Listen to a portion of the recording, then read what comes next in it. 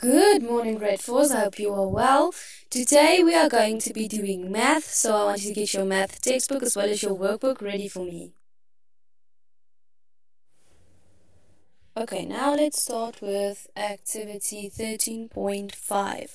So this is a really easy activity. It's just adding, subtracting, multiplying, and dividing different measurements. Okay, now just a quick reminder that the units of the measurements always need to be the same. So you can only plus a kilometer to a kilometer, a meter to a meter, and a centimeter to a meter. That is for adding, subtracting, multiplying, and dividing. Okay, so in this case, in this activity, the units are the same, luckily, so it's just basic sums. So we look at the first one, 26 kilometers plus 78 kilometers, which will just equal 104. Then we have the second one, which is subtracting 78 centimeters minus 24 centimeters equals 54 centimeters. And then you have multiplication and division.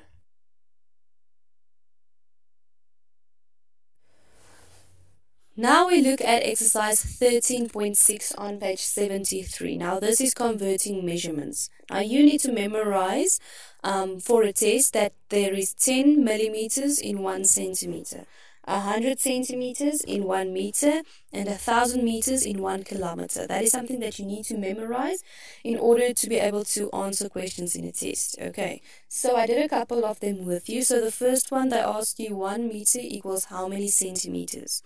So that is easy because you memorized that 100 centimeters equals 1 meter. So there's no sums needed. So, and then I did a number 3 with you, which is half a centimeter equals how many millimeters. Now, what you know, what you memorized is that 1 centimeter equals 10 millimeters. Okay, so what you do on the one equal side, you have to do on the other equal side. So we have 1 centimeter equals 10 millimeters. Now we have a half a centimeter. Now that means we divided it by 2. So then you're going to divide the other side after the equals also by 2. So you divided 1 centimeter by 2, which gave you a half a centimeter, which they gave you. Now you're going to divide the other side, so it's 10 millimeters divided by 2, which is 5. So the answer is 5 millimeters. I'm going to do another one with you. Number 5, we have 2 kilometers equals how many meters, right? So we have 1 kilometer on the one side, and then we don't know what the meters is yet. But what we already know, what we memorized, is there's 1 kilometer in 1,000 meters. So what did we do with the 1 kilometer to make it 2 kilometers?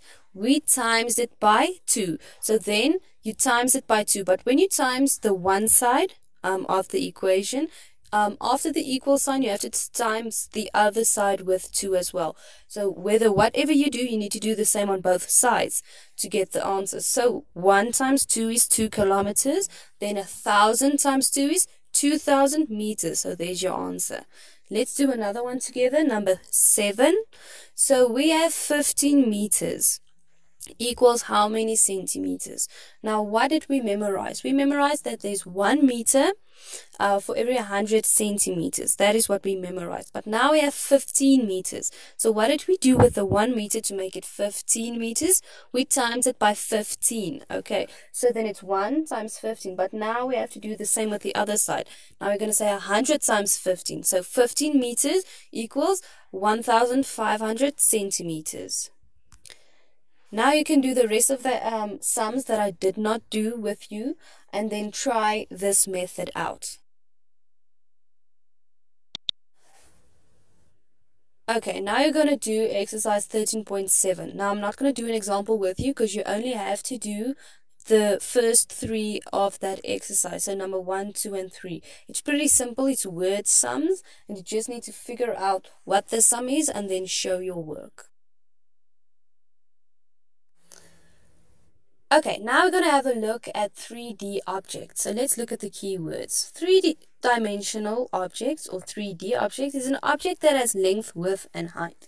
So in the first term, you learned about 2D shapes. So they are flat and they only have 2 dimensions, length and width. So an object that has 3 dimensions, length, width, and height, is called a 3-dimensional object, or a 3D object for short. Okay.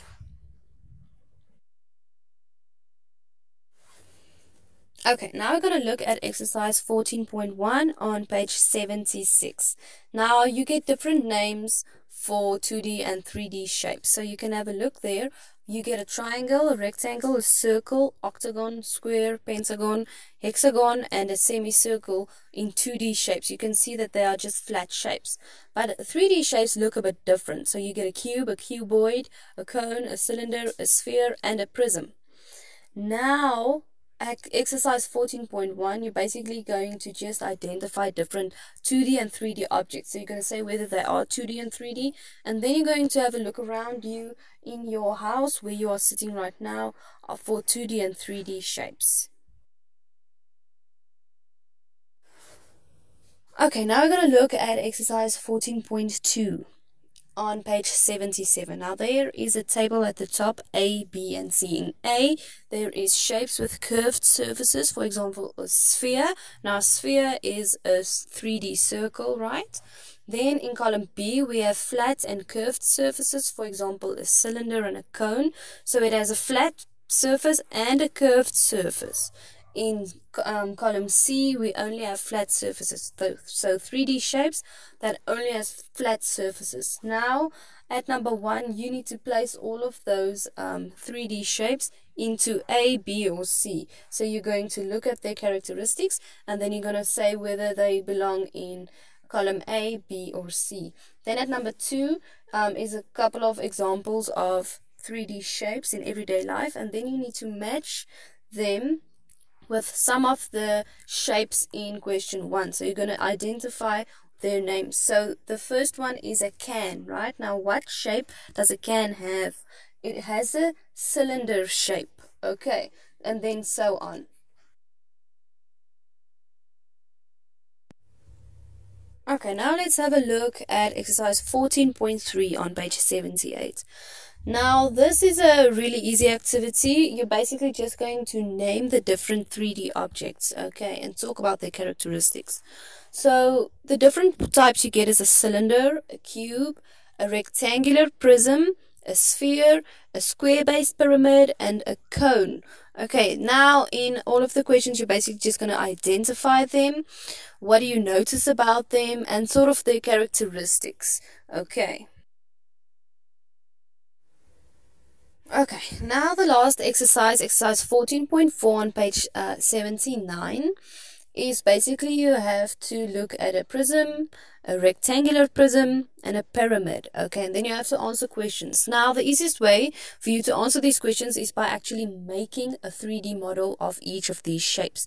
Now, I have a picture here to show you just an example how to make them, and you can try and make them yourself. Or you can use the images in the book to actually answer the questions. So it's pretty simple and easy. Just how many faces does they have? What shape is this face? So that is what is the 2D shape's name, and then what is the base shape and things like that. I think it's pretty easy. Then lastly, you have a revision test that I've sent on WhatsApp that you have to please complete. And then if you have any questions, feel free to WhatsApp me at any time, or you can leave your questions for our Zoom sessions. Bye.